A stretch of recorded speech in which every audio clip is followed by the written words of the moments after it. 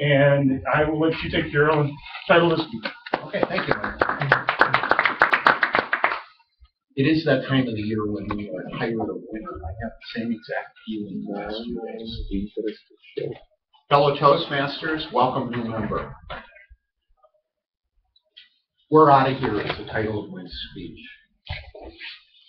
In previous speeches, I told you about a plane that crashed in the Andes Mountains back in 1972. The people were stranded high up in the mountains. And it's been, I think, the longest running 4-part speech in the history of the club because it's been going on for about 6 months now. But at any rate, people keep on asking me, well, what happens? And at this point, it's time to wrap things up. What finally happened?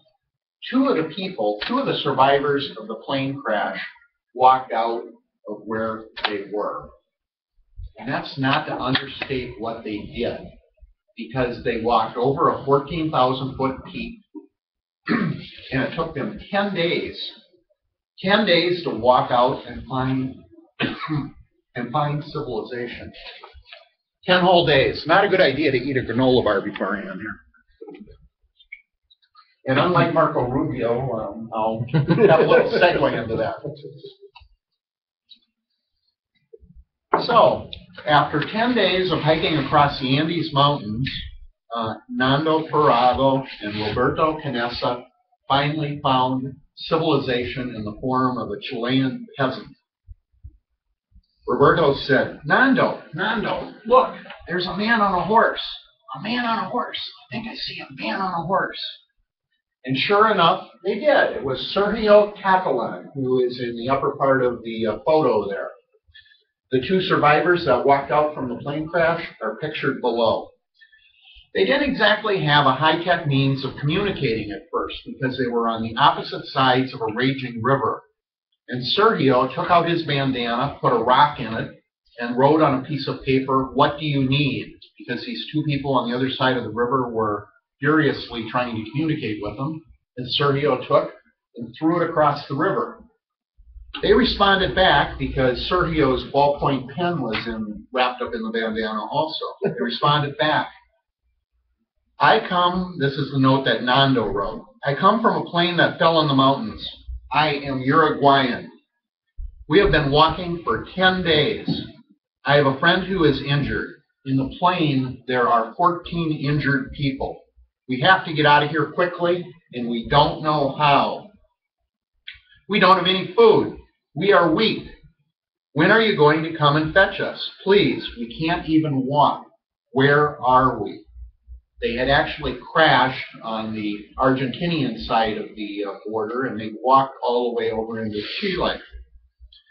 And when they did meet up, because Sergio had a little bridge that he used to cross over the river, and he went over there with his horse and got them, took them back to his cabin.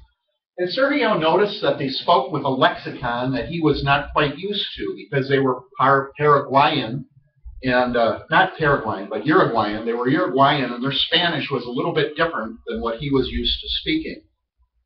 Meanwhile, another peasant went to get help, and within a day, a carabinier, a Chilean military policeman, came riding up on his horse.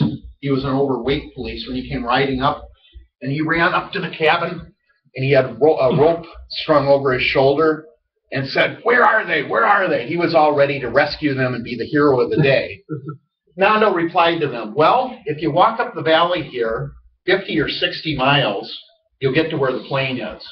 So at that point, the carabinier, being out of air after having run and being overweight, had a seat because he knew he was not going to be the person to rescue these people. And so it went. Up on the mountain, meanwhile, the people there, the survivors, the other 14 survivors, did have the ability to find out what was going on in the outside world because they had a transistor radio. And after a long, long time of tuning in and not hearing news and not hearing news, finally the moment had arrived. And here are the words from the book in regards to the good news on the radio that they were getting. The words once mentioned spread over the air from one country to another until every wavelength on the continent seemed to be carrying the sensational news that 2 survivors from the Uruguayan plane that had crashed in the Andes 10 weeks before had been found, and that 14 still remained at the scene of the crash, and the rescue was underway. Phenomenal news story. Things like that just don't happen. Next slide, please. Here is the photo of when the Chileans went with a helicopter over to where the plane was. This is as they were approaching the plane. These people had been there for 10 weeks. 10 full weeks. And it was suggested I not dwell on this, but there could have been just a little bit of cannibalism along the way, which was how they survived. 10 weeks up in the Andes. In Santiago, Chile, they finally all gathered as a group after the helicopter took people out, a couple of helicopter trips to get the 14 people out. They gathered in Santiago, Chile for Christmas 1972. That was when the rescue took place. I think they finally got together on December 23rd, and they were in Santiago for several days. It was called El Milagro de los Andes, the miracle of the Andes, because that just doesn't happen. People don't show up 10 weeks after a plane crash. And as they went about Santiago, they were very distinguishable because they had long hair, they had beards, and they sort of walked like a duck because for 10 weeks they had not been getting exercise. There was snow all around the airplane, no chance to walk. So they were easily distinguishable. Wherever they went in Santiago, their money was no good. They'd go to a restaurant, sit down, order a bottle of wine with their meal, and the people at the next table gave them their bottle. It was just considered a tremendous case of survival. Things like that just plain do not happen.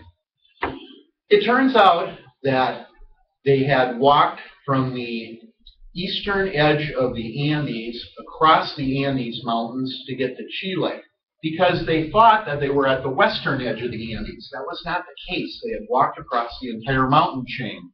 The dying words of the co-pilot of the plane had been, "We passed Portico. We passed Portico," leading them to believe that they were on the western part of the Andes. Had they walked to the east, they would have had to walk only 3 days to get out. Instead, they had a 10-day trip, including over treacherous mountains. There have been recreations of the trip by mountaineers, and they're using ice axes and whatnot to climb up these peaks that these people did just with their hands. It's a wonder they ever made it. Next photo, please. On January 18th, 1973, there were a group of 15 people. Most of them were Andinistas, who are the mountain rescue people. They went up to the site. They built a shrine with a cross on top. The cross is right in this area here. They gathered up the bodies as best they could. They buried them under rocks. They were going to be up there for several days, but it was so dangerous. There were avalanches that were breaking the silence that they had to leave after 1 day. It was just too dangerous. Mr. Toastmaster.